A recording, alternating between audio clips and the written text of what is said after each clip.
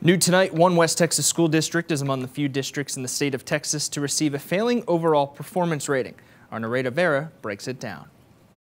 The latest report by the Texas Education Agency revealed that Snyder Junior High received an overview of an F for the 2018-2019 school year. It's the 5th year in a row they received an unacceptable rating. And what does that mean? Well, anything below a 60 would be ranked at an F for unacceptable performance. Districts are graded in 3 different areas: student achievement, school progress, and closing the gaps. Students ranked an average of 64% when it came to STAR testing. They scored a 59 under academic growth and a 66 under relative performance. Under the last component, which is closing the gap, they ranked at 30%. This means that less than 11% of the student groups met state goals. In a letter sent from TEA to the district, it states it would be required to order either the appointment of a board of managers to govern the district or close the campus if no improvements are made. In response, the Snyder School District will be holding a community meeting October 7th to discuss the improvement required status. Reporting for Fox West Texas, I'm Nareda Vera.